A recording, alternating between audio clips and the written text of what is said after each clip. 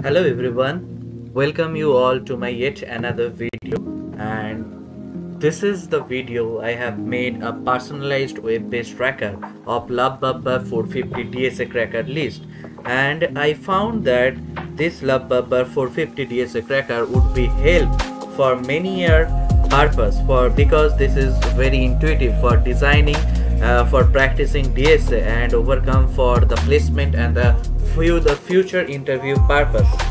I personally love the tracker, and that's why I made it.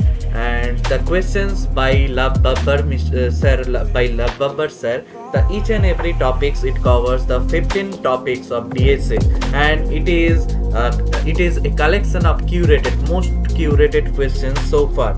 That's mean if a student or a working professional or any person who is keen to do coding or doing programming, or he or she wants to build the foundation more strong in data structures and algorithm, I found that this tracker would help him to solve those 450 and more future questions. I personally believe that this 450 DSA Cracker helps you to build your confidence in solving any coding related questions and helps you to prepare for the placements.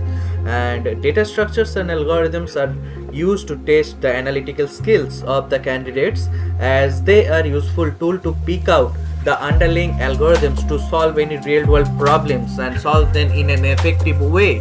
And that's why I made it. And I was very much influenced by watching the Babbar 450 tracker list, and from then I thought of building a personalized web-based tracker, and I kind of made it. And this will help many my juniors and any other professional, working professional, and any my batchmates and colleagues, etc. So without talking too much, let's jump right in. You can see this is my application, and this is the app component, the main app component from where the app is getting started.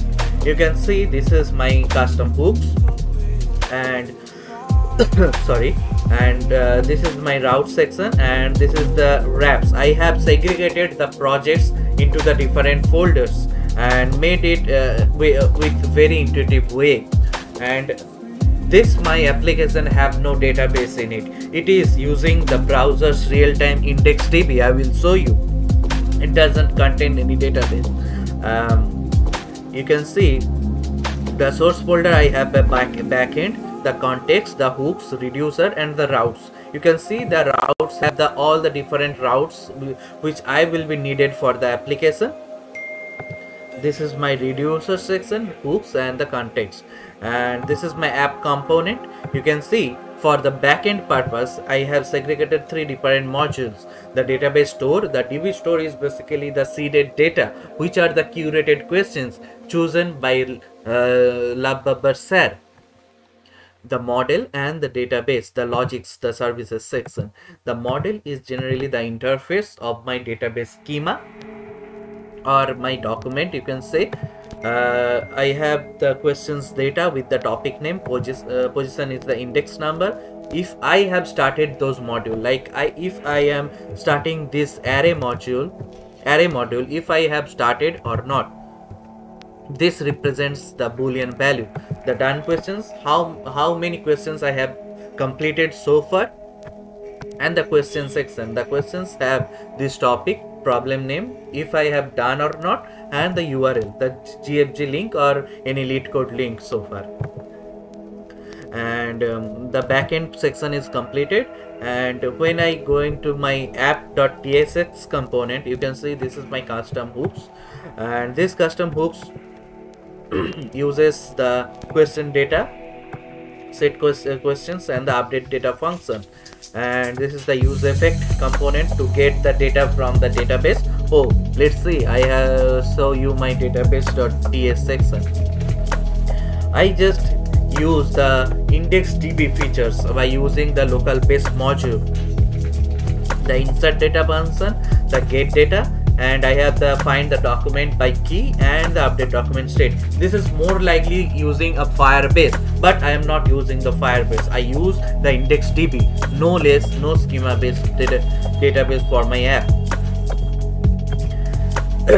This is the provider section. I have injecting the questions data and the updates and the update function. This is my route section, and backend section is ready, and this is my components, the question topic card. The topic card are these. So without talking too much from the code base, let's see how the apps work. You can see if I go to my application tab, and you can see I have created a database DB, and this is the all the questions. This is my actual schema or actual database. And if I delete my database and I have no database, and you can see in console, in action, you can see I have loading the data, and the data is fetched, and when I refresh the page, the data is loaded. I don't need to restart it, just fetches the collection from my index. So you can see this is the all the 15 modules made by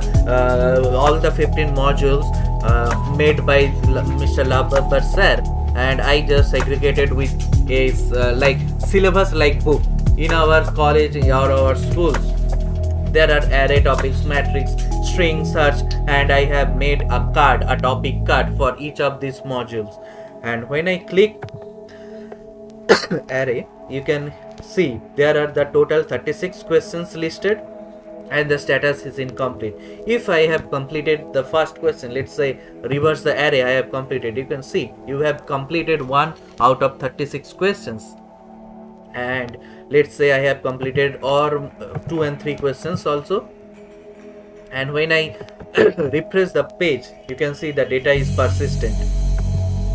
And go here, you can see a little bit a tracker. I have completed the 4 questions. That means 36 minus 4 is 32. 32 questions are more to go. I have started the array module, and I have started solving. I completed the 11% of the total 100% module.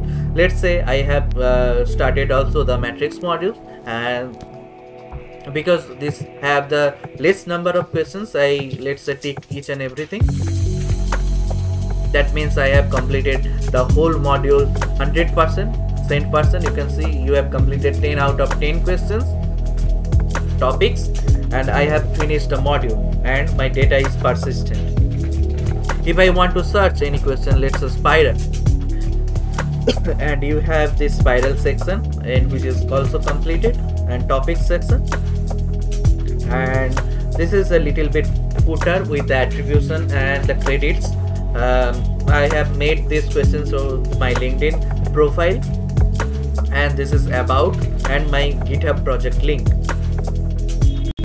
The about section contains from my realization, I have added some notes like this. It helped me to build my foundation more strong to getting PPOs, and I am practicing this whole 15 modules rigorously. And this is a personalized web-based progress tracker on DSA Cracker Sheet by Babbar, and I have linked the original Excel sheet.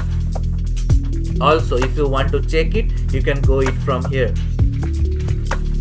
And this is my open source module, my GitHub profile. You can also start the repo if you like it, or if you want to have any improvements, you can also do peer requests and all.